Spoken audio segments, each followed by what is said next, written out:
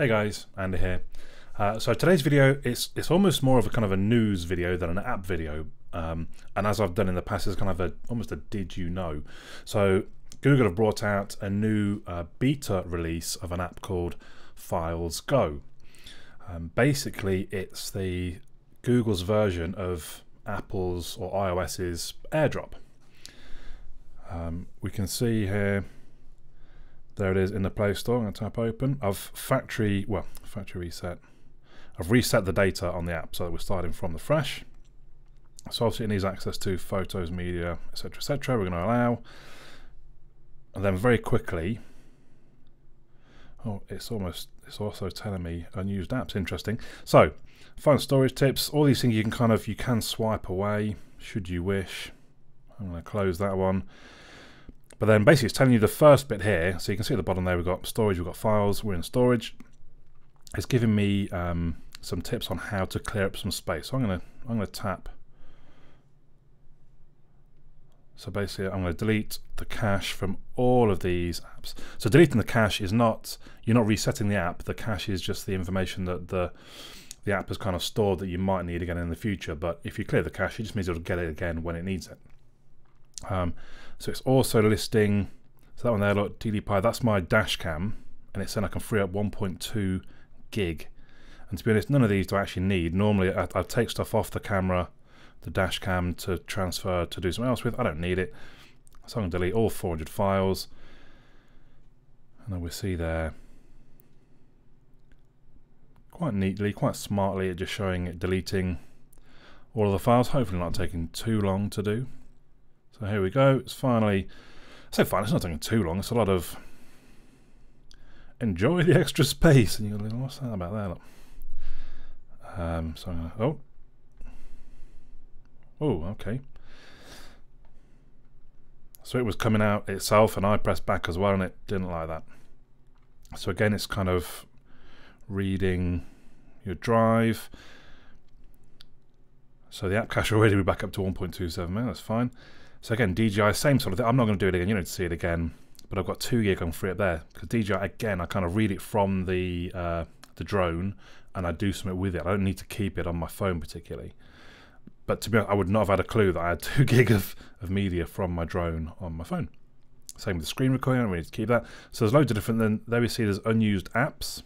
Tinder, look. So there are all these different apps that it's kind of saying, you know, you're just not using them. Get rid of them. You can free up 5 gig. Large files, that could be 4 gig of large files.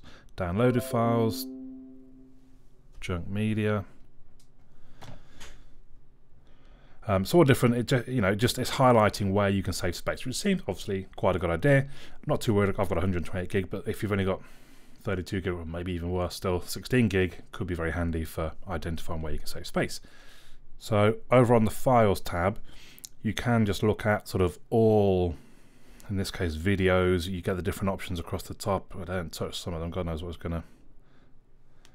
And it will show you the videos in those different particular areas. And again, you could just select and delete or share or whatever. So that's quite handy that you've got all your files of different type in one place. But then what perhaps, this is the sort of the AirDrop bit. So I'm going to bring in my Xiaomi Mi A1, and we're going to open up the Files Go app. We're going to go to Files. So I'm going to tap on this side, I'm going to tap Send. And again, it's asking for location. So I think it tries to check which phones you're near. I don't know about the phone, why it wants to manage phone calls. That might be because you might get interrupted, and it wants to know what it would do then. So then it says to tap receive on this one. This one's just called Mi A1. That's why it's got an M. Now, in theory, I think it uses Bluetooth to detect any other phones near. This one's trying to detect this phone, set to receive, and it says there, look, Mi A1, and I tap that. And it says contacting, and now we cross fingers because I had very mixed results. All right, there we go. So connect. So let's just say I want to pass this XML file 2 meg So it says Andy is sending one file to me A1, all events. Now this one's still saying contacting Andy, which doesn't inspire me with total confidence, if I'm honest. There we go. 2.2 meg sent, 2.1 received. A little bit odd. But there you go. I mean, that was pretty quick. So I was trying this yesterday, and I tried to send I think it's about 120 meg video file, and it was telling me it was going to take 45 minutes. That actually went in seconds. That was 2 meg. I mean, that maybe, I don't know, maybe it's updated even since yesterday. No, I can't have. This wouldn't have. Anyway, either way. So we've got a notification saying it's connected, so I can tap to disconnect there. And now they're both disconnected. And we come back out, and I assume I can tap in received files, and there's the all events. So I think that's really quite handy. I'm quite pleased that worked first time, because yesterday I tried to send the video, the big video, and I cancelled it, and then I could not get them to connect again. I don't know what I'd done. I have rebooted both phones since, so maybe that helps. But there you go. That's Files Go. It is in its beta stages. They do say if you've got any feedback, please use the app to send feedback. I think they're very, very sort of keen to get people's feedback, but I think the sooner you almost wonder why they didn't do this a lot earlier. The sooner they get this as a well-functioning, fully rounded, fully working, no bugs app and bake it directly into the Android OS, the better. I mean, that's a bit of a killer feature, really, in some ways.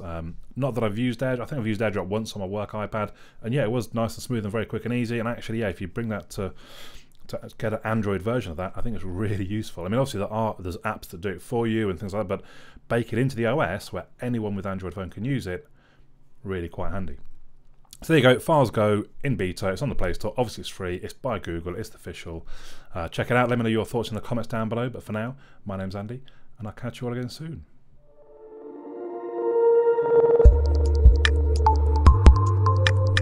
You made it all the way to the end. Well done. So thanks for watching. Hopefully you enjoyed it. If you did, please do subscribe by clicking the little fella over on this side of the screen. You might also want to check out the other videos. Should be just there. Check out my website as well, androidandy.uk, made by me. I'm learning HTML and PHP, so hopefully it's functional. But I'll see you again in the next video.